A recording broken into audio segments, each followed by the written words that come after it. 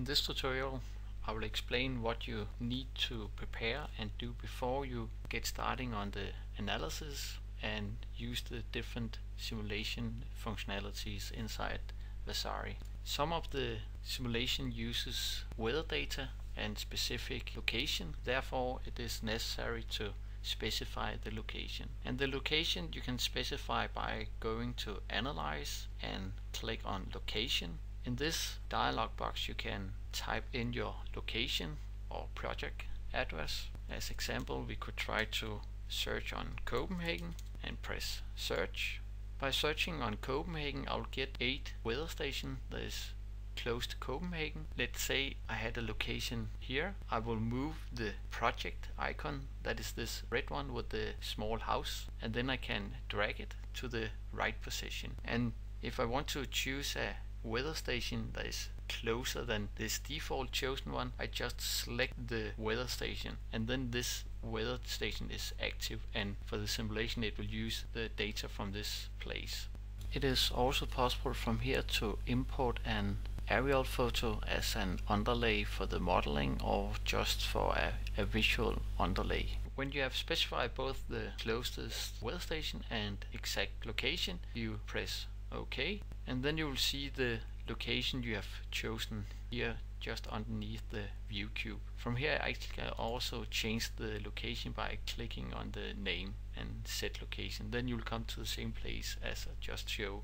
After you have specified the location, you should also check if the direction of the north is correct. Let's take a top view and look at how the north direction is by clicking on the view cube. You can see in this project the north is rotated.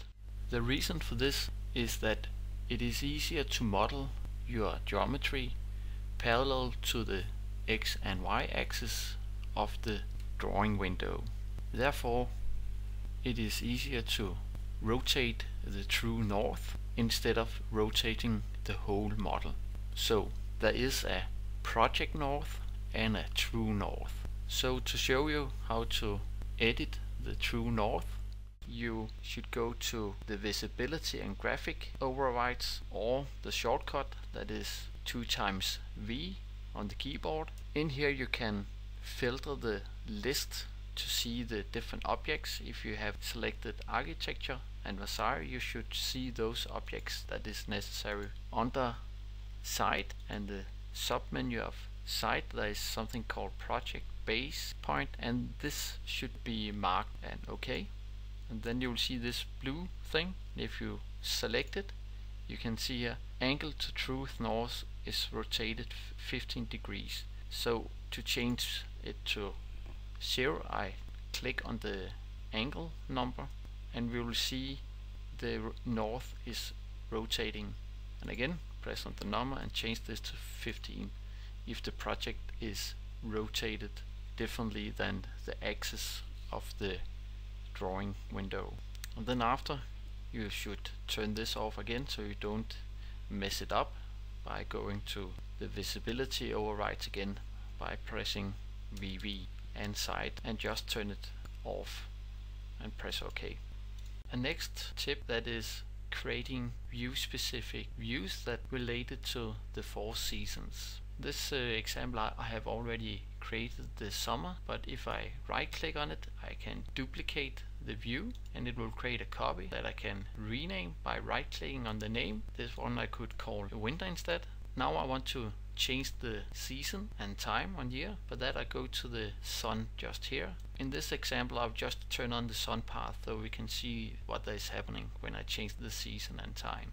And click on the icon again and go to sun settings. Right now it's just something default. I want to have it in winter, and there's always default created these 4 seasons and a 5th setting that is called 1 day solar study. And you shouldn't change the dates for these 4 seasons, but you should change the time, because I recommend to look at same time steps either if it's a winter, spring, fall and summer conditions. So just in this example I want to look at the shadows between 9 and 18. Based on the climate and context analysis, as well as the function of the external spaces. For this view, I select the winter condition and press OK. And then you will see the sun path is changed, so it's a very low. Go to a left view. Here we can see the path of the sun. And this I just do for the 4 of the seasons, so we don't have to specify each time the season for the different analysis. And this works for the simple shadow pattern, sun path, and the solar radiation analysis. It doesn't matter for the wind tunnel simulation. You maybe also want to look at it from the top and not only from the perspective view or asymmetric views in this case. For this you could do the same as for the isometric views, where I have just copied and created views with specific season. I will copy site 4 times. As I showed with the isometric views, I turned on the sun path just to illustrate that I'm choosing different seasons. And then after I specify the exact season I want to use, go to single day and select fall, that this view is.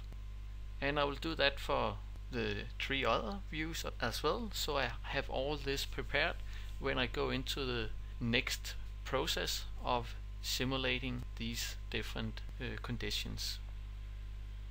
The last useful tip is that you should have a bottom surface or bottom ground for your buildings, especially when you want to use the wind tunnel simulation, or else the wind can blow underneath the buildings and that will create inaccurate results.